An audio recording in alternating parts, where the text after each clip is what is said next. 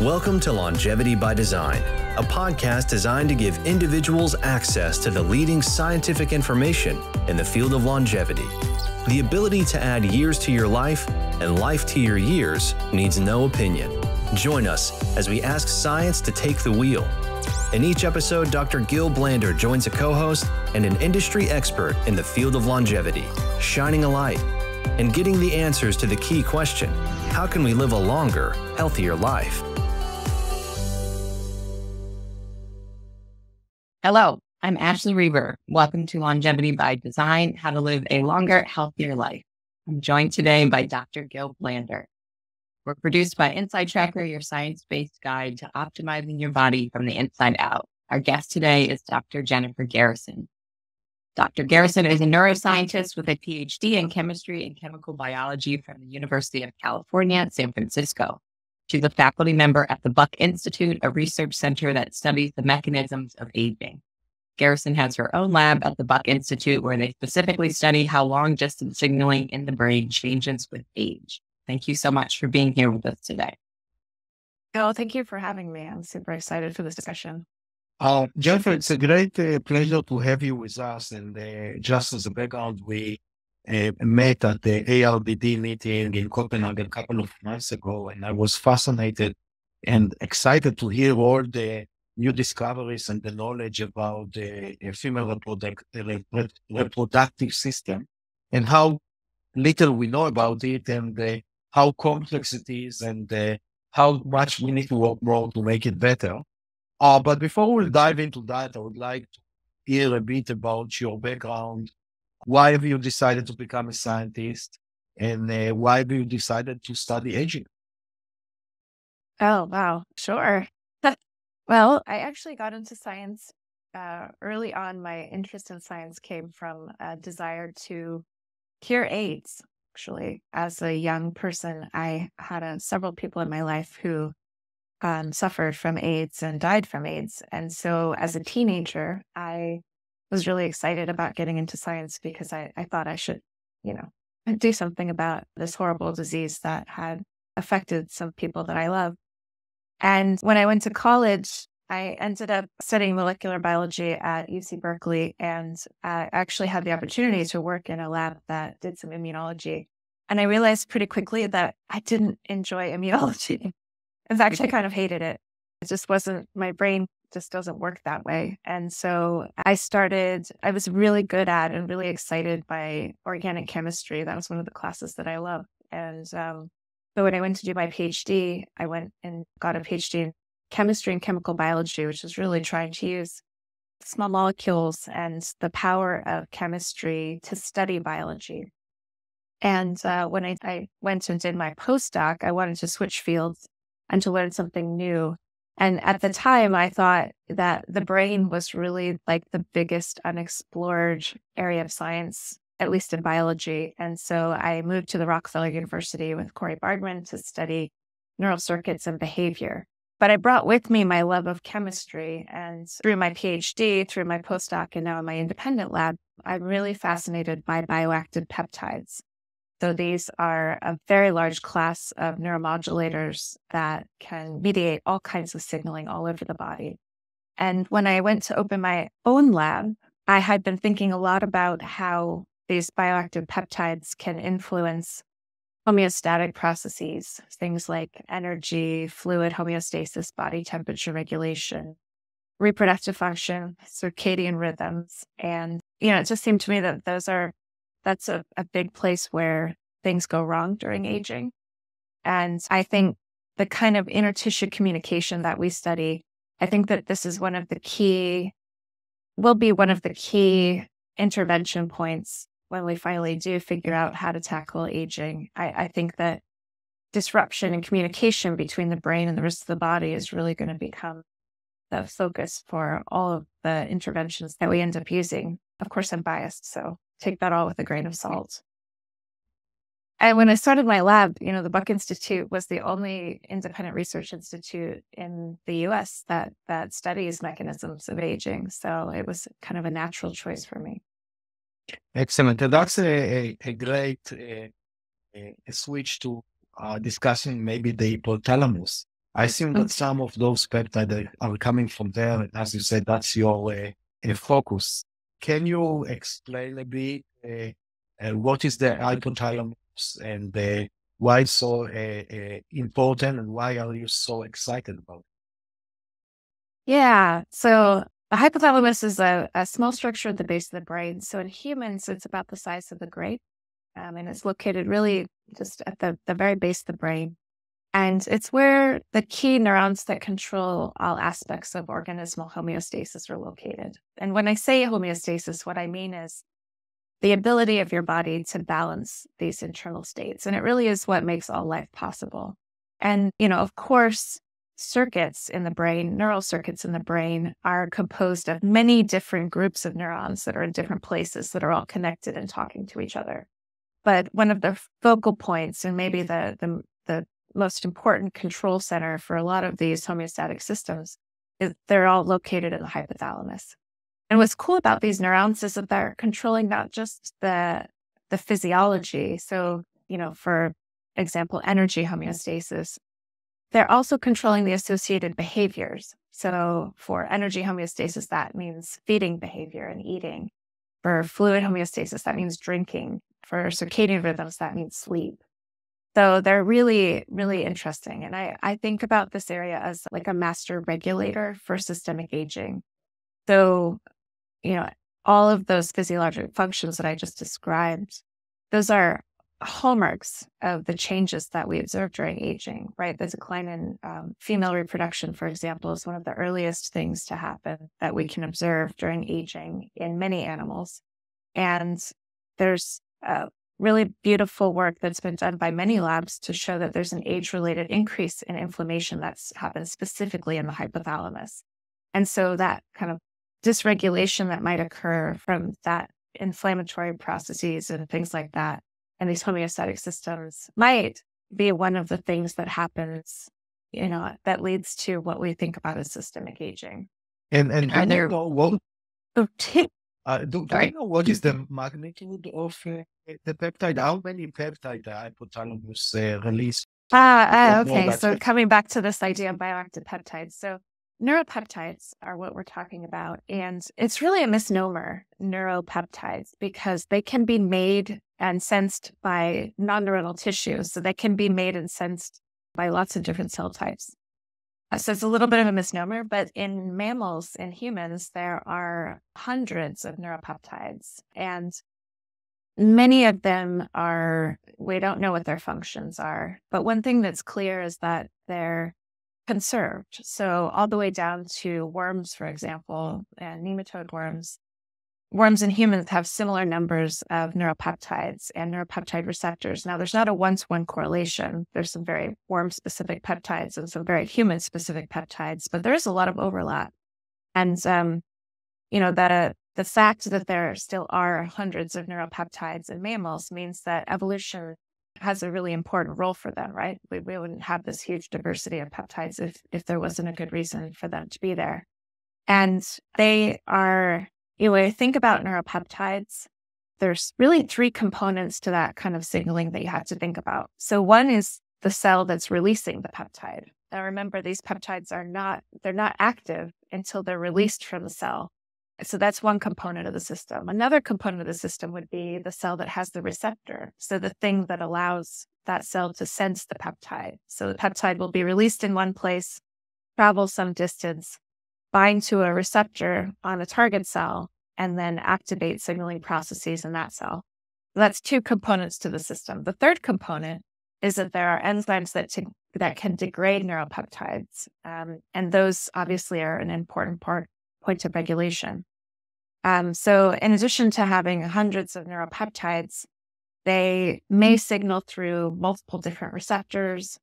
One receptor might sense multiple peptides. One peptide can signal through different receptors. So it becomes very quickly a really complicated web to try to disentangle. And then using them to perhaps try and delay the aging process. What would that look like? Are there ways to leverage these neuropeptides for the hypothalamus itself? So one nice thing about neuropeptide signaling is that it's been a the topic of study for a long time. So classic endocrinology really focused on hormones. And, the word hormone just means a signaling molecule that can signal over long distances. So neuropeptides are hormones, but not all hormones are neuropeptides. But there's been a lot of work over many decades trying to understand the function of some of these peptides and their receptors. And there have also been, one of the nice things about them is because they're peptides and because they're binding to these receptors that are called G protein coupled receptors, it's a very druggable system, meaning that there are a lot of different ways to tweak the system. And so, there hasn't been as much work done to understand how peptidergic signaling changes during aging. I mean, that's one of the reasons that we're working on this. We think it's an important area of inquiry. But I think there's a lot of promise there simply because there's just a lot of, there's a possibility at least of developing small molecule or peptide modulators of these receptors and of these signaling systems. So it's a druggable system, which is nice. The downside, of course, is that, as I alluded to before, it's very complex. And so, trying to understand how the system is working and how one might intervene to, for example, change something to do with aging, that's a big goal. It's not something that's going to happen tomorrow, but I think it's a worthwhile goal to pursue. And Jennifer, you mentioned neuropeptides and hormones. So can you define maybe what is the difference, or if maybe it's the same, but what is the difference, please say, for me it's hard to understand, between neuropeptides and hormones? Well, they can be the same thing. So hormone is a very general term. It really just means any kind of signaling molecule that can travel over long distances. So a hormone can be a peptide, it can be a steroid, it can be a biogenic amine, it can be a small molecule. So hormone is a very broad class of signaling molecules, and neuropeptides can fall into that. So neuropeptides can signal through different mechanisms. So they can signal locally, like just across the synapse, but then they can also signal to cells nearby. They can also signal between groups of cells, and then they can signal between different organs. So when they're signaling between different organs, that's when they would be considered hormones. Does that make sense? Yeah. No, it makes sense that they are similar, but they are not exactly this. That's it. Yeah, exactly. They're partially overlapping, I guess is what I would say. Hormone is a really vague term at the end of the day. Yeah. No, and it's good to know, because I don't think that a lot of people know what are those neuropeptides. So it's good that we are discussing it right now. And Ashley asked you about basically if there are peptides that might delay aging. I want to ask the other direction. Are there some peptides that actually accelerate aging? So there are, I guess, one thing to know about peptides is that since there are so many of them, there's a lot of redundancy built into these signaling systems. So I think oxytocin and vasopressin are really good examples of neuropeptides. They have a lot of features of neuropeptides that are shared across the whole family of signaling molecules. So oxytocin and vasopressin, most people will have heard of one or both of them. It turns out that they are very similar because they arose from a gene duplication event. And so they're both 9 amino acids, and they're only different at 2 positions. So they're almost identical to each other, but they have really different biological functions. And they can bind to each other's receptors and substitute for one another in some contexts. So, and that's what I mean by redundancy. So, if you happen to knock out oxytocin, for example, vasopressin can do some of the things that oxytocin would have done, not in a perfect way, but in a way that makes it so that the real phenotypes of knocking out oxytocin are masked by vasopressin coming in and doing the same job. So there's a lot of redundancy built into these signaling systems, and they're often not essential, which means that you can knock them out and the animal will still live. That's not always the case, but in general, they tend to be not essential. And that's actually really advantageous for a system that is quickly evolving, right? And neuropeptides tend to mediate things like behaviors, things that happen on a longer time scale, at least with respect to the nervous system. So seconds to minutes to hours to days. And they also mediate things like behaviors. And so when you're trying to innovate at the level of something like a behavior, which, for mammals is absolutely critical during evolution, that you be able to change your behavior in response to changing environments and things like that. Feeding behavior, for example, that you'd be able to change how you go about looking for food or things like that, or just as an example.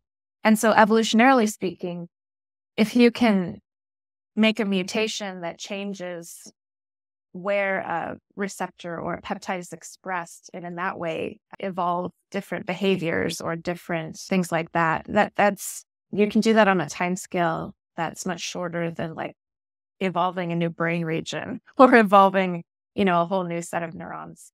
So I think that's why there's so much redundancy built in.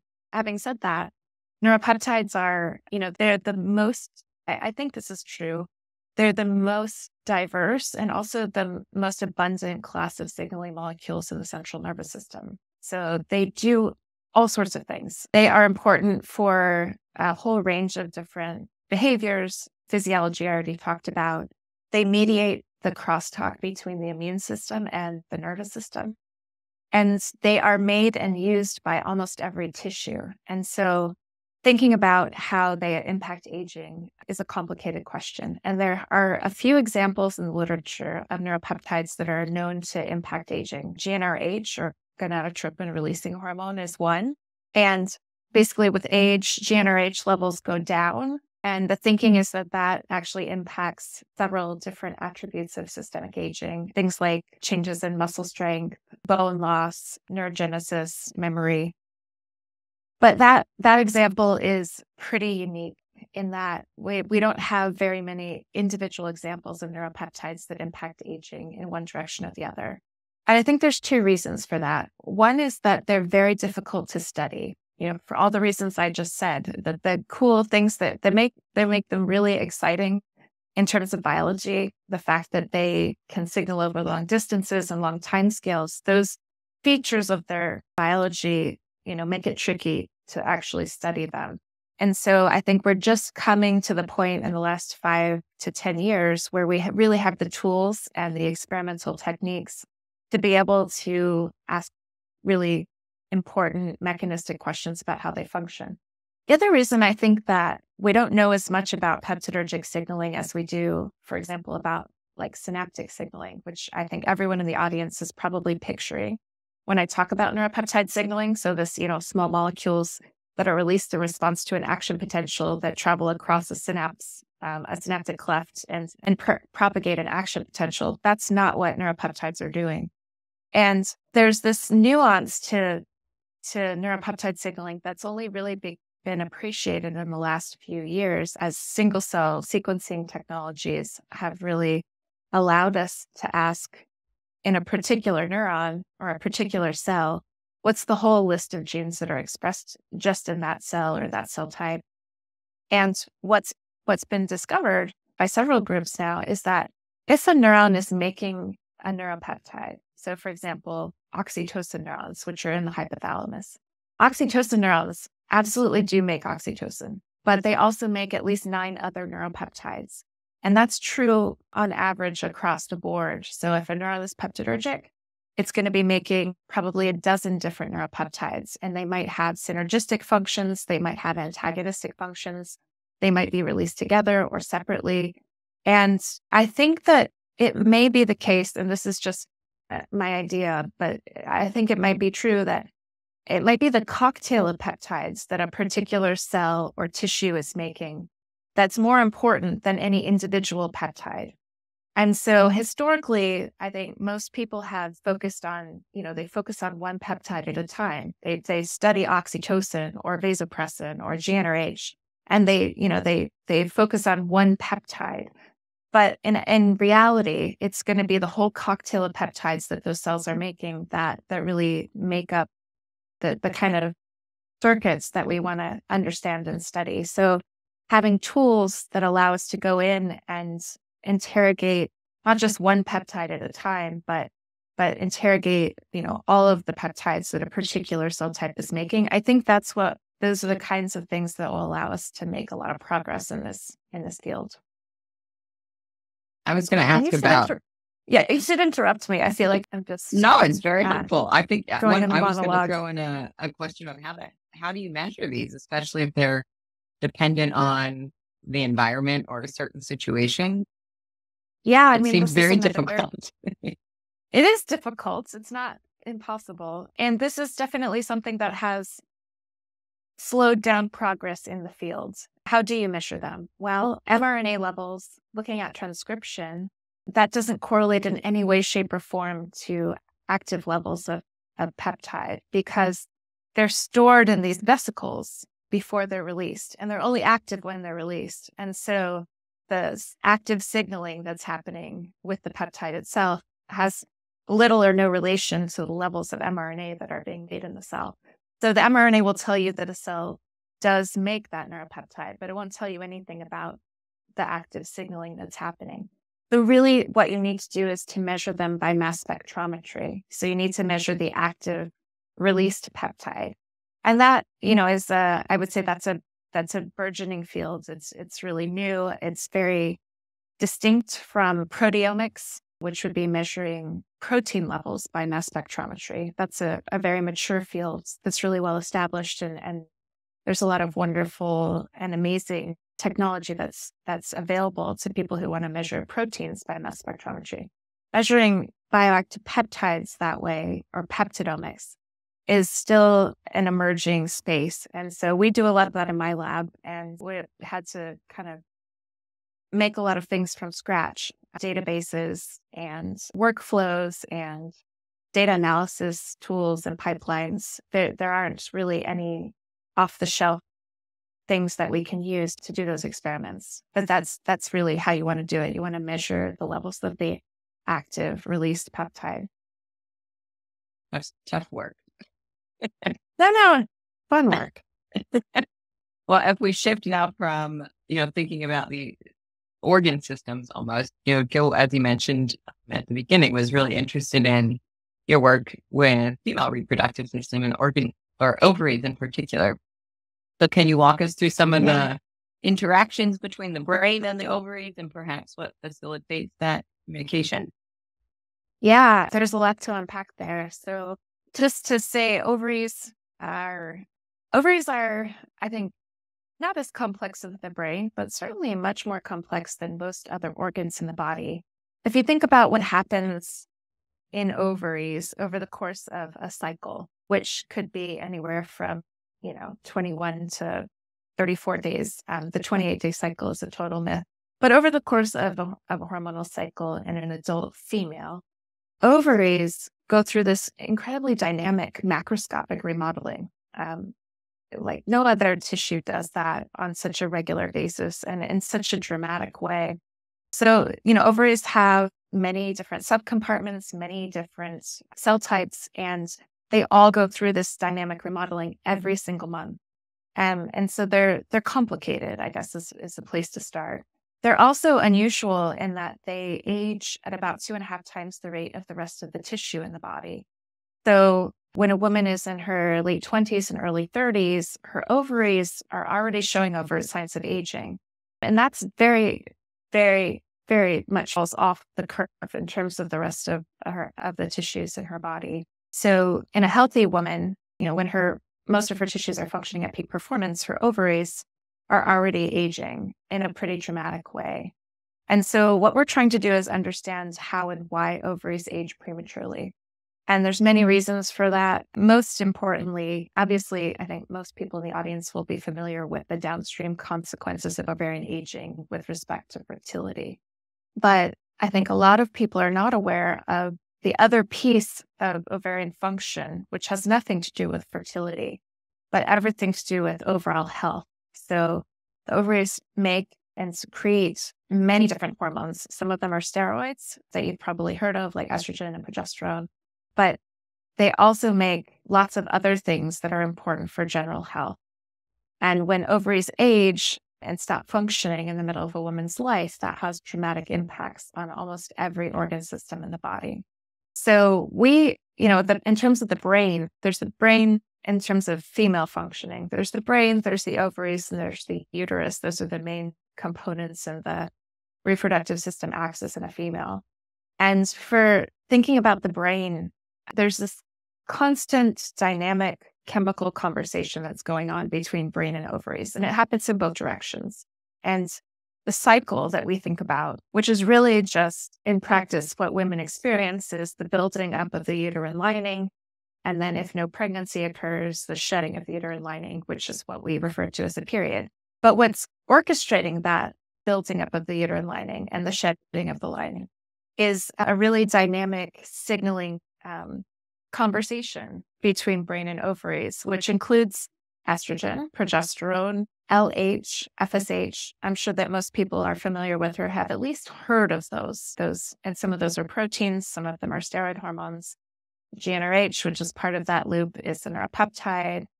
Pectin, which is also part of that loop, is a neuropeptide. So there's a lot of it's kind of like an orchestra of a symphony of different chemicals that are going back and forth. And when and how those chemicals travel back and forth basically dictates everything about that, the physiology, the buildup of the lining and the shedding of the lining. Does that make sense? Yeah, it makes sense. But a follow-up question about that. So you said that the ovary are aged 2.5 times faster from all of the other organs that we have in the body. My question is why? Why? If I knew the answers to that, I would not be talking to you right now. Any hypothesis? We'd be working on something else. I mean, that's the big question. Why? Why and how? Why and how? So the why part is really is a big mystery, because humans are very unusual. We're one of only a few species that go through menopause. It's us and a couple of species of whale and maybe one species of non-human primate. So it's not a biological imperative. It's not something that most animals do. So why it happens in us is kind of a mystery. How it happens and what causes that really, really predictable decline in ovarian function starting in the middle of a woman's life. Why that happens and how that happens, we don't know. If I could answer that question, then I definitely would. I wouldn't have this research program. I would be doing something different. So my question is, let's take other primates like other monkeys that they live a bit longer. So they don't have menopause. They're basically old monkey can have bear a child in a very late age. That's cool. Well, so having a child requires more than functioning ovaries. Okay. So there's a lot that goes into actually producing a viable offspring that goes beyond having functioning ovaries. So yes, they do have, if they have menstruation, they menstruate all the way up to the end of their lives. And if all of the other organs are intact and functioning properly, then yeah, they can have babies all the way up until the end of their lives. That's fascinating. Yeah, I did not know that. I mean, reproductive decline in terms of offspring generation is a feature of almost of all mammals, and most animals, right, definitely go through reproductive decline with age. But in terms of ovarian function and menopause is really just a single day in a woman's life. Menopause is the day on which it's defined as the day on which a woman hasn't had a period for 12 months. And it's characterized, I think when people are thinking about menopause, they're often thinking about perimenopause, which is the period of time leading up to that one day. And perimenopause can last anywhere from 4 to 10 years, and it's associated with all kinds of really dramatic health vasomotor symptoms, things like hot flashes and cognitive decline and brain fog and all kinds of things that are really difficult and tricky to navigate. And after menopause, in terms of obviously fertility is one of the things that we all know about. So menopause means that you can no longer reproduce. But basically the end of ovarian function, it means that women have dramatically increased rates of heart disease, stroke, osteoporosis, cognitive decline, neurodegenerative disease, there's just a really dramatic impact on women's health overall to losing their ovarian function. So that's really the reason why I got interested in this, because I think unlike male aging, right? So aging, if you think about aging as kind of like across your organ systems, that, there's kind of curve starts to really have a dramatic decline sometime in your 70s, 80s, 90s, assuming you don't have any other underlying disease. And of course, on this curve, female reproductive function does a nosedive right in the middle of a woman's life. Whereas males definitely go through a reproductive decline, but the reproductive decline in the male system is synced up with aging in the rest of the body. And so one of the goals of what we're doing is really just to do that, to try to sync up the ovarian aging with aging in the rest of the body. Because at this moment in time, we're at this really exciting place where longevity research has gotten a lot of traction. We're making a lot of progress. And as we improve healthy longevity, if we don't also improve reproductive span, if we don't also improve reproductive longevity in women, then soon women will be living half or more of their lives after menopause in this compromised health state. And that, for me, is an issue of equality, because men don't have to deal with this. They don't have their risk of heart disease quadruple over the course of 5 years because one of their organs stops working properly. So I think about this as an issue of equality, and I think it's one of those things that I didn't really even think about until I started studying it. I didn't know that much about how my body works until I started getting into this research. So part of what I'm trying to do, and one of the reasons I was so excited to talk to you both, is that I want everyone to understand why this is so important, why it's something that we all need to sit up and pay attention to, and why I think science funding and philanthropic funding really needs to take a moment to think about, this as a major, major issue as we move forward. Yeah, thank you for that. I certainly had never thought about it as we talk so much about expanding health span on the podcast, but I haven't necessarily thought about the 50-year gap that could exist there for men and women. Kind of, shifting my focus a lot. Is it possible there's a lot of famous 70 and 80-year-old fathers, like brand new fathers. For women, if you wanted to focus on improving the lifespan of ovarian function, is it possible to decouple that from reproduction? Could you still get, all of the other benefits that you said the ovaries produce without necessarily expanding the amount of time that women could, become pregnant? So I think we don't know the answer to that question. I think we have some hints that, yes, they're separable. So, for example, right now, the best treatment that we have for women who have gone through menopause to try to mitigate those dramatic health risks that I talked about is HRT, hormone replacement therapy.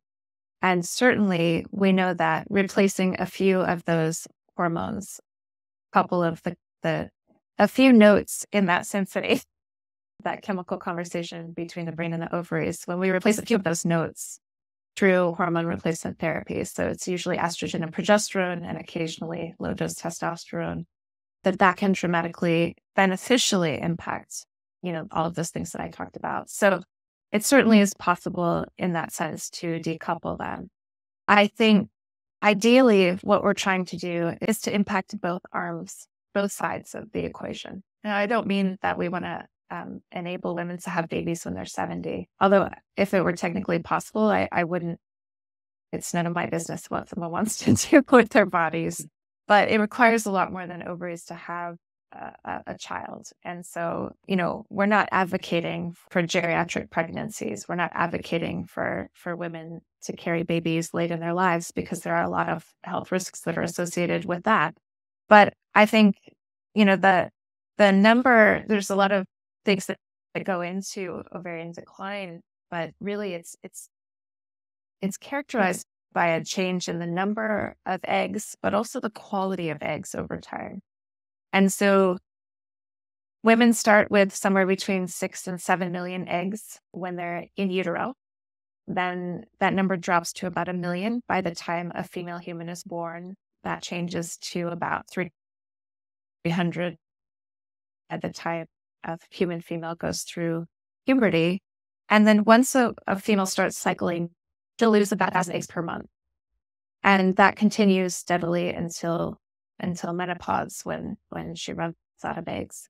So by the time a woman's 40-ish, she'll only have about 1 or 2% of the starting number that she began with.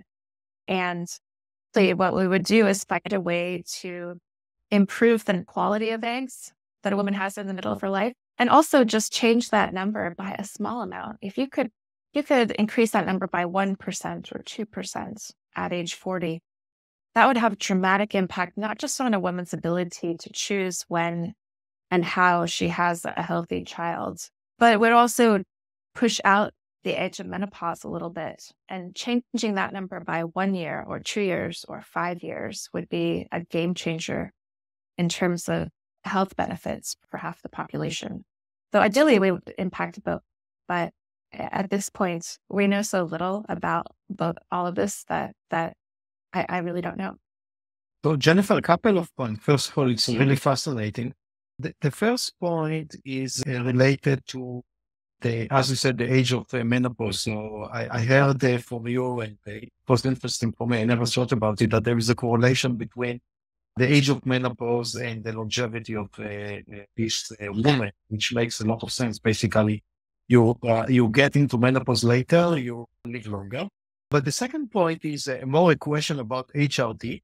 I think that there is a lot of confusion for normal people, let's say, not for scientists, about what are the positive and negative of HRT, because at least in the past, I would say going back a few decades, HRT was considered to be pro-cancer. And can you a bit elaborate about that? I think that's a very important point for women that are going via menopause or thinking about menopause. I'm hearing it a lot. Yeah, absolutely. I did a whole webinar on this just because it is something where there's a lot of confusion. And this is true across many things to do with women's health. There's a lot of misinformation, a lot of confusion, not a lot of resources. With HRT, there was a specific study that came out in 2002 using data from the Women's Health Initiative, the WHI study in the US, which unfortunately was the initial results that were published were flawed at best, misinterpreted, and then terribly, terribly misrepresented in the media, to the point where a whole generation of women, I think, who were on HRT were suddenly taken off of HRT, and doctors stopped prescribing it. And that did immeasurable damage. It's incomprehensible, actually, how much damage that has done to a whole generation of women. So, like I said, I did a whole webinar on this where I brought in an OBGYN, so a physician who takes care of women at this stage of their lives. And we actually just took the study and we went through it point by point. And I talked about, how we evaluate data, what does this data say? How do we use statistics? There were a lot of things about that study that were flawed. And subsequent studies, that was one paper that was published 20 years ago. Since then, there have been dozens of papers that have gone on to use the same data, which has continued to be collected, to show that, all of those messages that were amplified by the press were absolutely wrong, like 100% wrong. So HRT it's not perfect by any stretch of the imagination. And maybe I'll talk about that in a second. HRT is protective in terms of heart function. It's protective in terms of bone density and protection from osteoporosis. It's protective against all of those other things that I talked about. And so it's probably the best thing that a woman going through menopause can consider. Now, it's not for everyone. It definitely, it's a sort of thing where you really need to have a conversation with your physician. And, there's a lot of it's a risk reward benefit. And at the level of an individual, each woman is going to have a different risk profile. So, for example, women who have a history of breast cancer in their families might not use HRT in the same way that someone who didn't have that familial history would. So it's a place where personalized medicine is actually really important. But having said that, it's gotten a really bad rap, I think, because, well, for two reasons that I can think of. One is that it's administered, at least in the US, it's administered kind of like a sledgehammer. So it's like a one-size-fits-all solution for a problem that is very much individual. And so it's a place, again, where I think individualized medicine will have a huge impact. And there's a lot of room for optimization. So in terms of low-hanging fruit in the space where entrepreneurs can have an impact, I think looking at both the components of HRT, maybe adding in some other components, some other notes from that symphony is a really tractable thing that we can do. But also looking at the relative contributions, the relative amounts of each one of those components of HRT, and then also the total amounts of each. For every woman, it's going to be different. And so optimizing the treatment protocol is a place where there's a lot of room for improvement. Having said that, I certainly will take HRT when I go through menopause. And Jennifer, that might be a good segue to talk a bit about the inequality of research of, let's say, on males versus women, or let's say male mice versus female mice. Can you discuss that and maybe discuss what you are doing in your organization to maybe switch it a bit and make it a bit more equal? Yes, thank you. I would love to talk about that. So yeah, a few years ago in 2020, with a very generous donation from the Be Echo Foundation, I co-founded with them the Global Consortium for Reproductive Longevity and Equality, which is a mouthful. But that is we call it the GCRLE.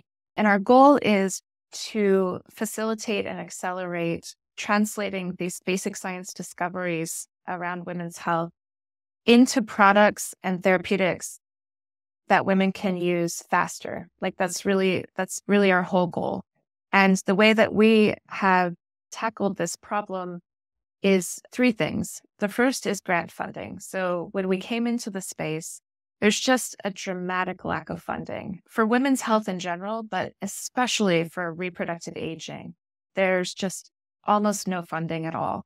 And so we give away grants to scientists all over the world. We had our first grants. We gave them away in 2020 to 23 scientists, $7.4 million. We skipped a year last year because of COVID, but actually today, just coincidentally, today we opened up the call for the second round of grants. So we're going to give away another $7 million in grants. And I hope to do this every single year going forward. And that relies entirely on philanthropic fundraising. So that's one piece of it, is just literally building the field, because it's not that this isn't an interesting area of science. It's just that if there's no grant funding, if there's no money, I personally can't work on a problem in my lab unless I have funding to do it. So funding the science is task number one, because there's an incredible lack of data. So that's the second problem. I think over the last 100 years, the male body has been biology's baseline, and that's been true in biomedical research. It's also been true in clinical research. So it wasn't until 1981, I think, or 82, that it was mandated that females be included in clinical trials in the US for drugs. And still, women are really often excluded from clinical trials. And this has led to a whole host of really negative downstream consequences. So in the US, at least, 80% of the drugs that have been pulled from the market because of safety concerns were pulled because of adverse effects in women. And that's because if you test a drug on, 180 pounds white male, when you administer that same dose to 120 pounds Asian female, there may be very different effects. So including women in clinical trials has, it's been slowly increasing, and it's getting better, but that's been an area of real concern. On the biomedical research side, male animals were mandated to be included in research studies by the NIH in 2016. So it wasn't until 2016 that the NIH said, hey, if you're getting grant money from us, you need to do everything in both males and females. And the reason that, that people have excluded females from their studies is because the inherent biology that we're talking about, the ovulatory cycles, the hormonal cycles, those things introduce noise into the system. And so, as a graduate student, even I was told to exclude, to only use males because females would mess up the data. But it turns out that it's not noise, that variability is important. And so it's really key that we focus on females. I think this over-reliance on male models has blinded us to specific vulnerabilities that affect females. There's so much more that I would like to ask. But in I could talk about this time, for a long time. Like we got through maybe half of our questions just because they all led to other questions that just a little tangent. But maybe we could have you back for another podcast to dig into. I would love that. Yeah. Thank you. Gail, before we shimmy towards the end, do you have any other questions that you'd like to ask? Yeah, no, I 100% agree with Ashley. It's really fascinating, and it's an undeserved audience that they need to know more. And as you said, there is not even a lot of knowledge for 51% or so of the population of the humankind, but they are basically relying on data on males, which is really sad. And you are maybe a light being in this darkness. So definitely would love to invite you back if possible. And unfortunately, we ran out of time with half of the question, not the answer. But let's plan to do another episode about that. Oh, I would love to. Yeah, I would love to. Thank you so much. Well, one of our wrap-up questions that we ask all of our guests is if there's anything that you intentionally do with your longevity in mind that you could share as a tip with our listeners. That I intentionally do with my longevity in mind. Well, I do probably a lot of the things that your listeners do. I think for ovarian function, but also for longevity in general, lifestyle and diet are the best and the biggest change makers. Everyone wants a magic pill or a magic bullet. But the truth is, like, the kinds of changes, like those two things are the magic bullets for most people. Paying attention to what you put into your body and how you treat your body are the most important things. So I pay attention to my sleep. I wear an Oura ring, not because I think Oura's, the tracker that you should use, but tracking, my activity and my sleep make me pay attention to them. And I don't eat a lot of meat. I know what I'm allergic to in terms of food sensitivities, and I avoid those things. I get a lot of exercise, not necessarily always, killing myself, cardio. I mix it up. I walk a lot. I do yoga. I do a lot of weightlifting and weight-bearing exercises because as a female, I'm really sensitive to the fact that I'm going to lose a lot of muscle. So my estrogen levels drop. Keeping my bones healthy really relies on having adequate amounts of muscle. So I wish I had something more dramatic to say, but those are the things that I do with my longevity in mind. Yeah. But by the way, that's the reality. There is no silver bullet yet, and we need to work hard. There is no way silver bullet. I completely agree with you. So that's the only way as of today. So thank you so much, Jennifer. That was really fascinating. Sorry, and we would love to have you back soon, and we can discuss it later. And we look forward to explore the research in the field of longevity each month with you and leading scientists. For more information, please go to insighttracker.com/podcast. Again, thank you so much, Jennifer, and thank you so much, Ashley. And I really appreciate that you joined me back. I missed you. And see all of you soon. Thank you so much. Thank you so much. Thanks for listening to Longevity by Design. Please subscribe to this podcast on Apple, Spotify, or YouTube. Longevity by Design is powered by Insight Tracker, a personalized health optimization platform that helps people improve their lives by improving their bodies from the inside out using personalized, science-backed recommendations for nutrition, supplements, and lifestyle changes. To learn more, visit insidetracker.com/podcast.